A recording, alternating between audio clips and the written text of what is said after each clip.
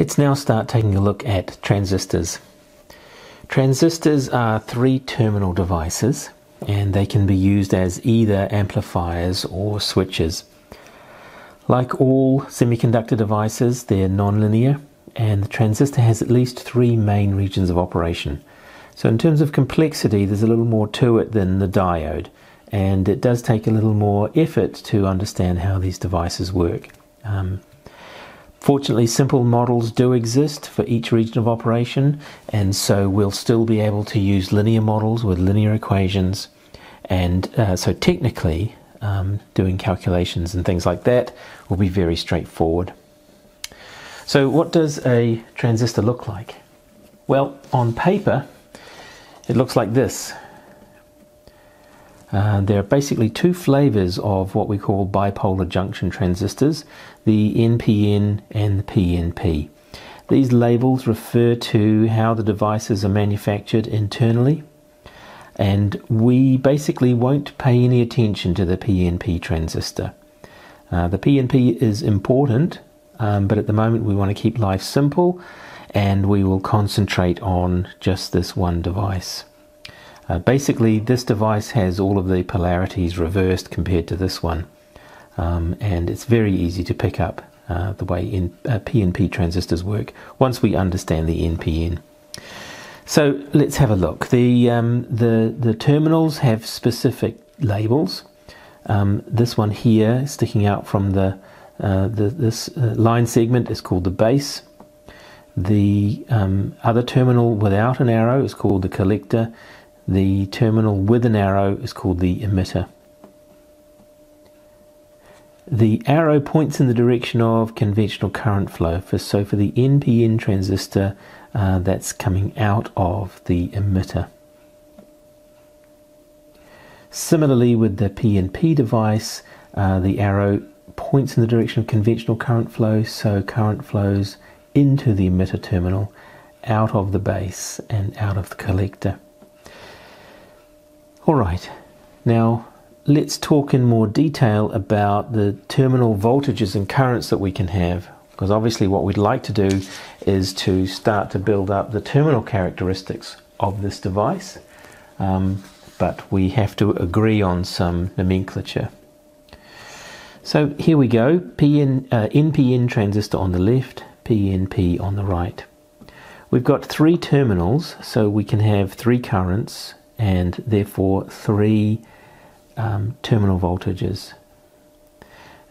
Each of the collector and base have the current flowing into the device, and the emitter has the current coming out of the device.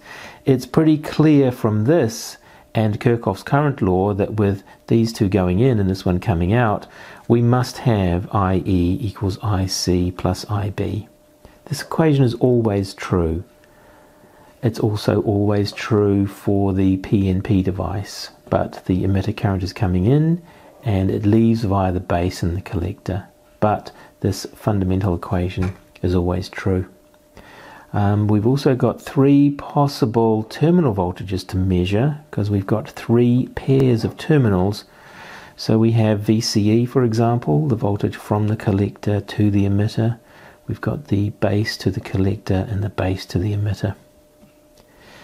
Now we're going to do what we did for diodes, and that is build a test circuit and investigate how the device behaves when we apply a range of voltages. But of course now we've got lots of different combinations, right? We don't have just one current and one voltage. We've got three currents and three terminal voltages. Fortunately, other people have already done all the hard work and figured out which of the particular combinations of currents and voltages are important, and we won't try and reproduce their work, we'll just use it. So let's have a look at the test circuit for determining what we call the input terminal characteristic. Here it is. We've got the transistor sitting in the middle here, our NPN transistor. The base is connected via this resistor to VBB, which is a variable DC voltage source, and this voltage source goes between 0 and some positive value. In the collector circuit, the collector terminal is connected via this resistor RC to this fixed voltage source here. And what we call the input terminal characteristic is a graph of the base current versus the base emitter voltage. So from now on we will be associating the base and the emitter with the input to the transistor. And so that's why we call it the input terminal characteristic. So once we have fixed this voltage here, VCC we call it, we're now going to adjust VBB over a range of values, and we'll be recording the base current and the base emitter voltage, and we'll be plotting it on a graph. So let's have a look at that. Now this graph will look quite familiar, and it looks suspiciously like the graph for the real diode, and that's because they're essentially identical. So we notice that when VBE, which is plotted along the bottom here, IB up there, around about 0.5 of a volt, there's almost no current flowing. And it's not until we get to about 0.7 of a volt that we get an appreciable current flowing. So this is identical to the behavior of the real diode. When the diode is conducting, so we're somewhere up here, we say that the transistor is on or forward biased. Apart from that, there's not much to say, okay, except in order for the transistor to conduct, we need VBE to be around about 0.7 of a volt, and that's when we have an appreciable bias current flowing, base current flowing. Alright, that's the input terminal characteristic. Fortunately, there's only one other characteristic that we need to look at, and that's concerned with the output. So we need a new test circuit now. Here it is. It looks just like the old one, except we've replaced the fixed voltage source, VCC, with a variable voltage source. Neither of these voltage sources ever go negative. They're always between 0 and some positive maximum value. Now we associated IB and VBE with the input to the transistor, and we're going to associate IC and VCE with the output of the transistor. The output terminal characteristic is in fact a graph of IC versus VCE. So what do? Well, first of all, we adjust VBB until we get a certain current IB flowing. And then what we do is that we sweep VCC over a range of voltages, specifically from about 0 up to some maximum value, maybe 20 volts or something like that. For a given IB and a given VCC, we measure the current IC and the voltage VCE. And as we keep increasing VCC, we record this pair, IC-VCE, and then we draw a graph of IC versus VCE given this value of IB.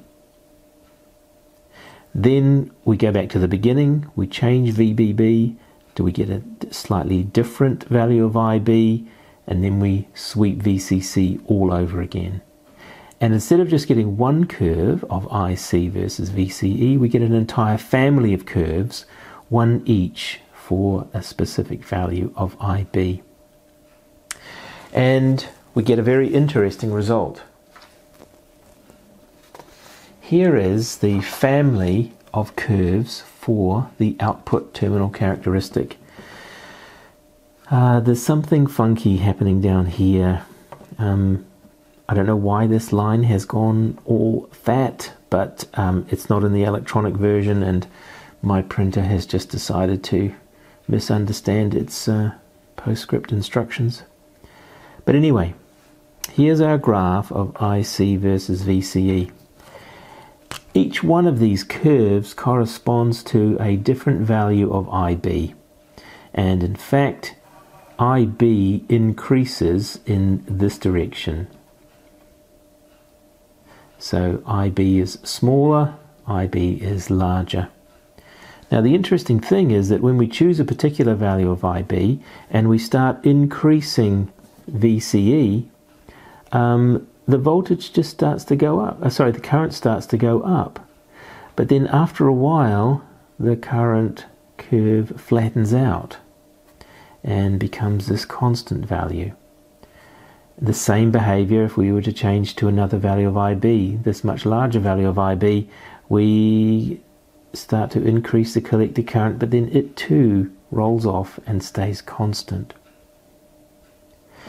So for VCE greater than round about this value here, it's a little bit nebulous, but say around about 0.2 of a volt, IC stops increasing as a function of VCE.